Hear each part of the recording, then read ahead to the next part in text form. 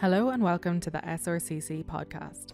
My name is Shauna Kelly and I am one of the project workers here in the centre. Sligo Rape Crisis Centre offers support to anyone who has been affected by sexual violence.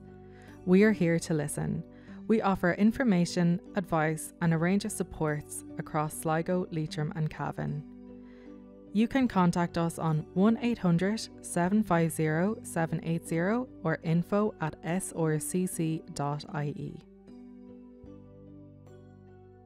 Here with me today is Geraldine Campbell, a psychotherapist and poetry therapy practitioner. Ger has been facilitating our creative writing groups for clients for the past 3 years. These groups have proven very popular, and today we will learn a little bit more about what exactly poetry therapy is and how it can support people on their healing journeys. Okay, Ger, so to start, can you tell us a little bit about yourself? Well, as you know, I'm Geraldine Campbell and I live in a small village called Innisteague, which is in County Kilkenny in the southeast of Ireland. I'm a counsellor, a psychotherapist, a clinical supervisor and mentor supervisor in poetry therapy. I also lectured from Maynooth University on the cert and diploma in addiction studies. My master's was in adult ed, so I consider myself an adult educator just as much as a therapist. I have a small private practice and I work mainly online, and I think COVID really impacted on people's work styles, and I find it's so much easier to work with clients via Zoom or whatever social platform suits them best. Thanks, Ger. Can you explain a little bit about what exactly poetry therapy is? Well, I'll try, Shauna. Poetry therapy is a form of expressive arts therapy. It involves the therapeutic use of poems, narratives, and other spoken or written media to promote well-being and healing.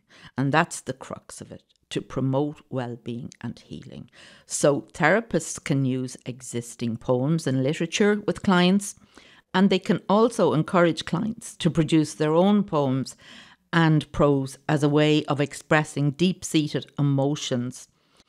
A trained poetry therapist will always work in a safe, non-judgmental way, thus allowing the client to explore their written expressions and emotional responses.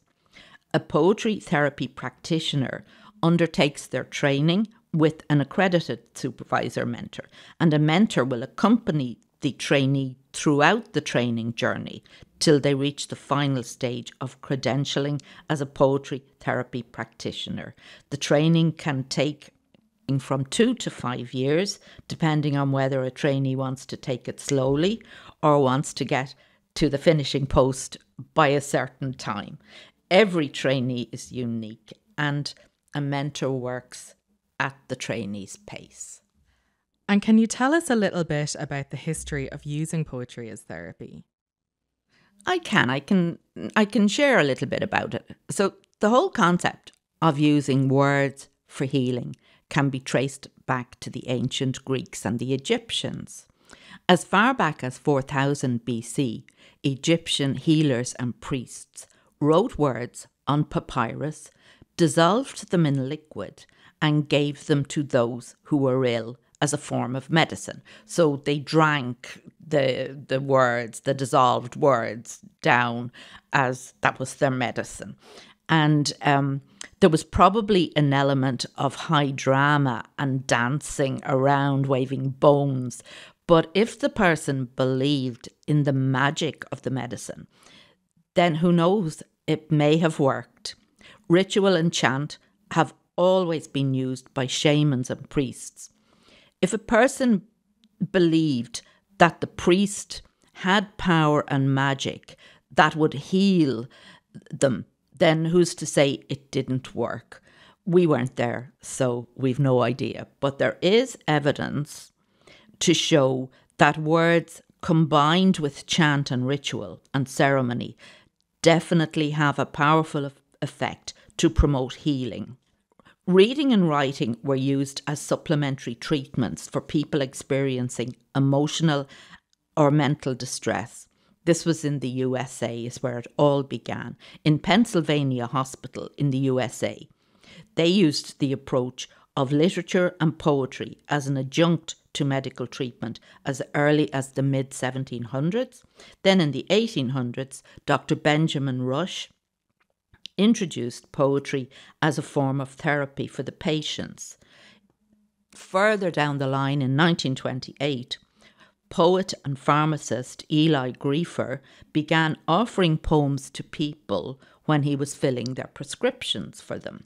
So he then started poematherapy groups in 2 different hospitals. He was supported by Dr. Jack Leedy and Dr. Sam Spector. So after Griefer's death, Leedy and others continued to incorporate poetry into therapeutic practice, eventually coming together to form APT, which was the Association for Poetry Therapy. Now, librarians also played a big part in promoting bibliotherapy and poetry therapy, in that hospital librarians were very much part of sourcing the right type of books that they felt would be helpful to somebody suffering with depression or going through loss and grief. So the bibliotherapists set up a group for people, and it was like a peer group. So people attended the librarians' sessions on a regular basis as well. So they were being well looked after, and in fact that they were very forward in their thinking at that time in treating mental distress. So that's kind of a short version of the history, Shona. You are listening to the SRCC Podcast, where we are speaking with psychotherapist and poetry therapy practitioner Geraldine Campbell. In 2022, SRCC released Memory, a collection of expressive writing and personal stories from survivors and friends of SRCC.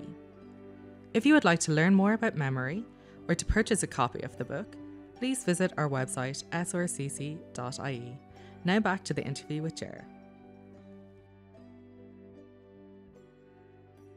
How do you use poetry therapy with groups and individuals? Okay, well, it's probably easier to explain a little bit about how it works. So as part of therapy, people might wish to explore feelings and memories that are buried in the subconscious. And poetry is believed to be beneficial in this process, as it can often be used as a vehicle for expressing emotions that might otherwise be difficult to express. It can promote self-reflection and self-exploration, increasing self-awareness, helping individuals to make sense of their world. And it also helps an individual redefine their situation by opening up new ways of looking at things. It also is known to validate emotional experiences and improve group connectedness by helping people realise that they are not alone and that others have experienced similar issues. And that's why using poetry and writing skills in a group setting is very beneficial to everybody. It also, and this is one that so people can kind of overlook, it can help the therapist gain deeper insight into their client, providing a collaborative tool in therapy, in that they're working together. So they're collaborating through the poem, and it gives the client a deeper awareness of themselves, but it's also given the therapist a deeper awareness of the client.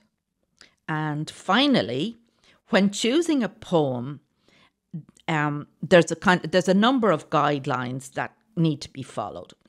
And one is that the poem addresses universal emotions, offers some degree of hope, and contains plain, understandable language. Some of the poems commonly used are 1. The Road Less Travelled by Robert Frost. 2. The Journey by Mary Oliver. 3. Talking to Grief by Denise Levertov. 4. The Armful by Robert Frost. And 5. I wandered lonely as a cloud by William Wordsworth. And I'm sure most of us remember I wandered lonely as a cloud from school. But their nature poems tend to work very well when you're working with clients. And what are the benefits of poetry therapy and expressive writing? Right. I came across this quote the other day by Julia Darling, the author of The Poetry Cure. And I think this sums it up far better than I could sum it up.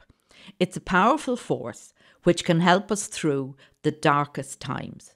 I would like to see more poets in residence in the health system, more poetry books in waiting rooms, more poems on the walls, more training in creative writing for doctors, and more poems printed on primary care leaflets. End of quote.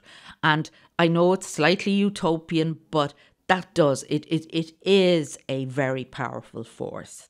So moving on there, I'll share a little bit more with you. That research has found that people who practice expressive writing to help make sense of their thoughts and emotions can experience mental and emotional benefits, including a reduction in stress, anxiety and depression, and greater clarity and focus. So it's known to promote healing and can help us better control our emotions to stop obsessing about a traumatic event and instead derive meaning from the event, leading to healing.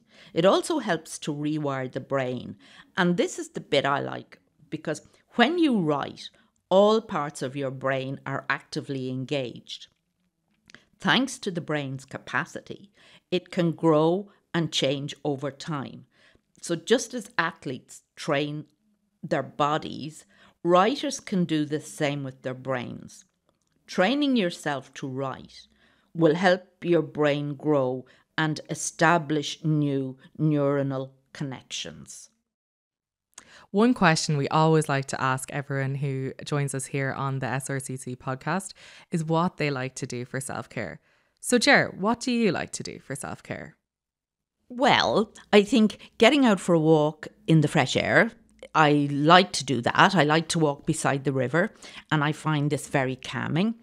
I like going on motorbike trips with my long-suffering husband, and I like family get-togethers for celebrations like birthdays, etc. And I love when we all meet up somewhere and stay in a hotel overnight and have a meal together. And I think the one thing that's very important to me is keeping a sense of humour, and doing fun things is the best self-care of all. Thanks for listening to the SRCC podcast. If you would like more information, some support, or if you would like to make an appointment, please get in touch with us on 1-800-750-780 or info@srcc.ie. We're here to listen.